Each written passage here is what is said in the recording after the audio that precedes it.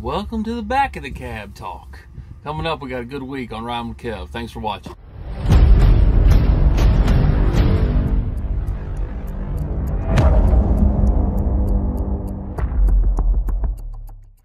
What's going on, guys? So, got a little space here between the camera. I've noticed in my last couple of videos, I've kind of been in your face, and I don't want that. So, things are going really good. But after these last couple days, it's definitely time for the second half of what I love about trucking with what I hate about trucking. Oh man, we've been rolling. I told you, nothing to change. I'm almost on a schedule. Like I said, it's Texas dedicated, but I'm getting used to things. Now I'm kind of getting my wits about me and just kind of having some fun with it now, because I kind of know where I'm going. I don't jump in front of the planner and head out, but just because I'm having a good time, just because I'm doing good, and just because life's great, that don't mean it's always peaches and creams, man. It's been a struggle, and that's how you know you love your job, by the way, is when it's a struggle and it don't even bother you anymore. It's kind of like, yep, I'm used to it. Yep, what am I do? Go do something else? I love what I'm doing. So let's continue that with the 5 things I hate about trucking. And I'm going to preface that when I say this, by the way, I don't hate anything about trucking, but these are 5 things that can definitely get on your nerves. That's for dadgum sure. So number 5, a couple of these are kind of like 2 categories, so I'm just going to combine them together, and I'm just going to call this number 5 other drivers. Other drivers.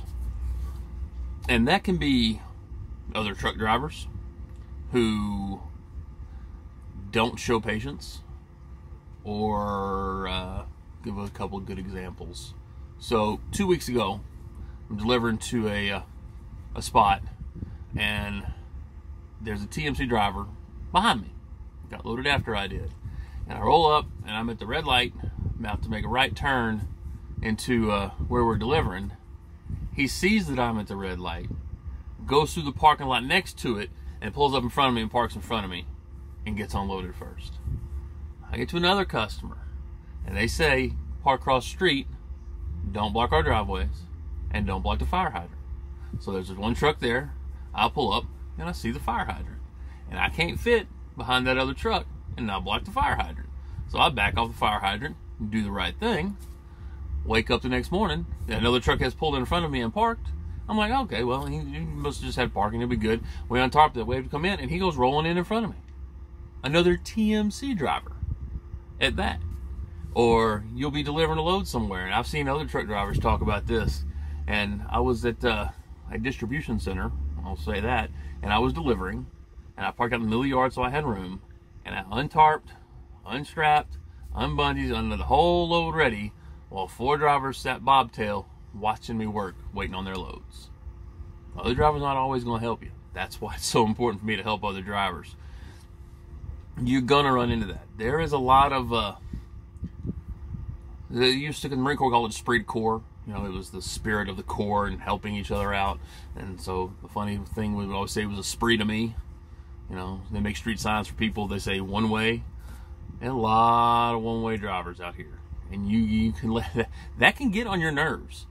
People out here know that TMC is slow. They know we're at 62 miles an hour. But other drivers are at 65, 62. A lot of companies are 65. And you get those unrestricted guys, and they can be kind of rough on you.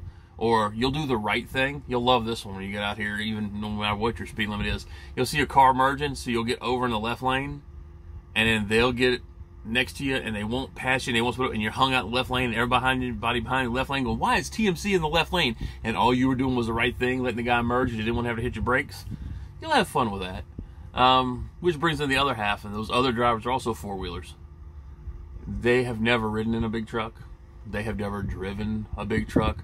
They have no idea what you're going to go through. And it shows. Cutting you off, brake checks, on their cell phones. Amazing how many people drive, and you will see on their cell phones when you look at them. Or, everybody now knows, most new cars have daytime running lights. And these jackwabs been driving around, they can see because they're daytime running lights, and they don't have any tail lights. And if you're not paying attention for them, you got to watch out here. And so other drivers are definitely something you can learn to hate out here. All right, so I showed them some love. Now I got to show them a little bit of hate. Hold on, let me fix this so I'm straight. That's going to be shippers and receivers. You can learn to hate them very quickly. Because I've told you, you're not their priority. Their priority is them. So when you get that load screen that says, is there parking? And it says, yes, there's parking. What that means is you're not in the way. They're ready for you to be there. So guess what? They'll get to you when they get to you.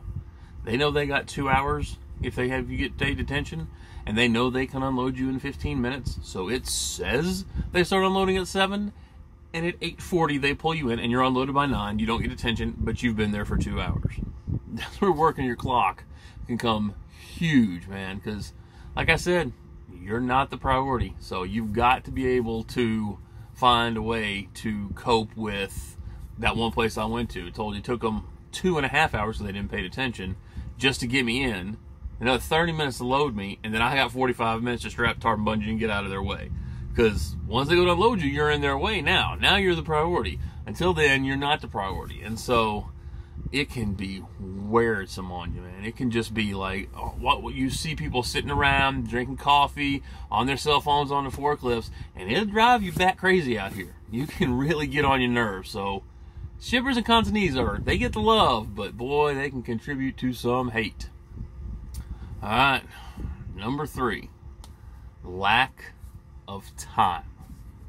There is never enough time in the day, whether you're home, whether you're driving, because we're so worried about our clocks and so worried about got to get somewhere on time because customers got pickup hours, customers got drop time, because traffic, you got to get the truck washed, you got to get fuel, you got to wash yourself, you got to try and find something to eat if you don't have it on the truck. You are always behind. I mean, today was a perfect example. Some things didn't go right, so I should have had a very easy day. I'll back that up. I was supposed to deliver last night. Then I was going to wake up this morning, be where I was going to load, lab my load, and drive 5 hours. I was going to get the truck washed. I was going to get a shower. I was going to get time to make another video during the day. Except I got there last night, and the appointment we thought we had, not a TMC thing, the customer had messed something up, and we didn't have an appointment. So I had to get that straightened out this morning, and then I had to get put back in the line to get unloaded.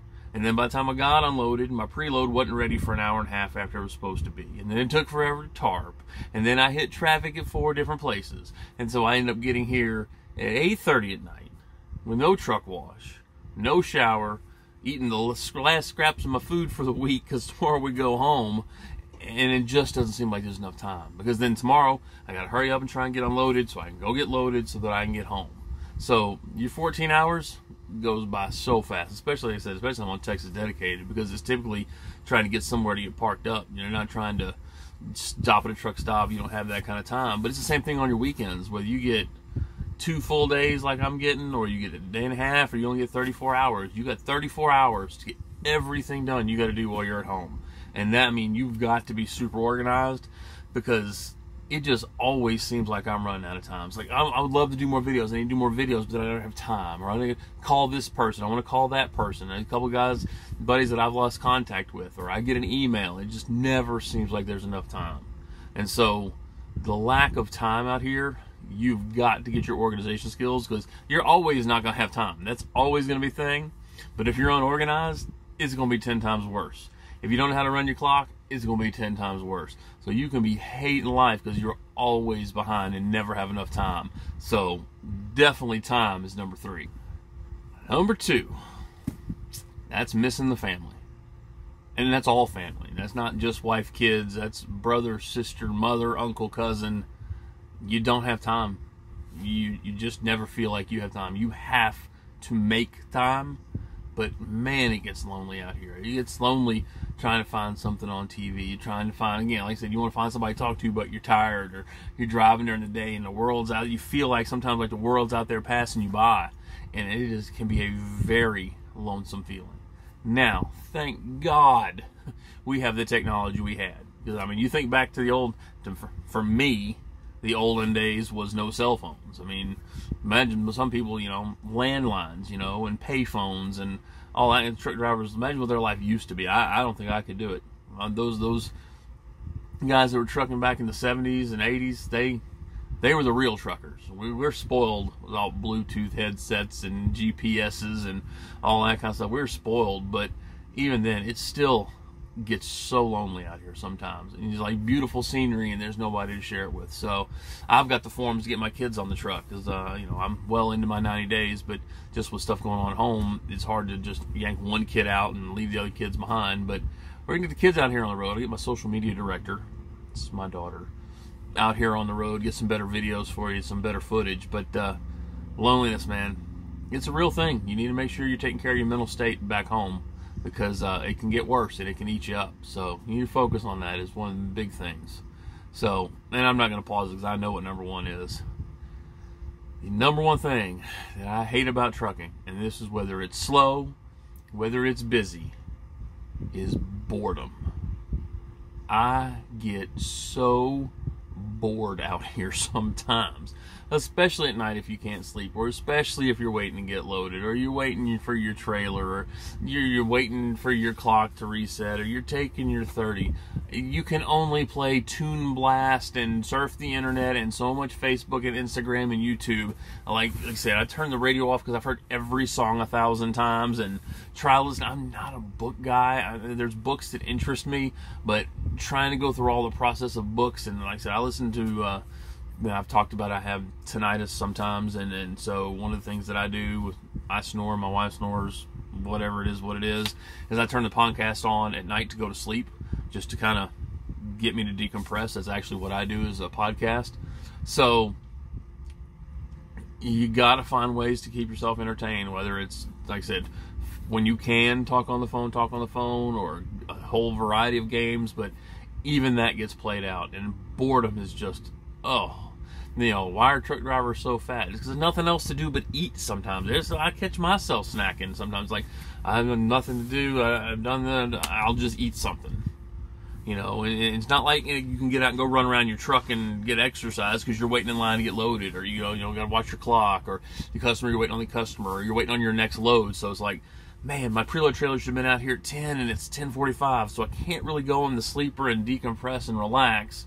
I got to sit here and just wait, you know, just looking for a trailer. And boredom, good. So that is the number one thing I hate about trucking, is being bored. I'm a mental guy. I'm always going, I'm organizing things, but that just wears me out, because you're out here by yourself, at a shipper that don't care, at a truck driver that just cut you off, while you miss your family bored to tears. It all ties in together to the big circle.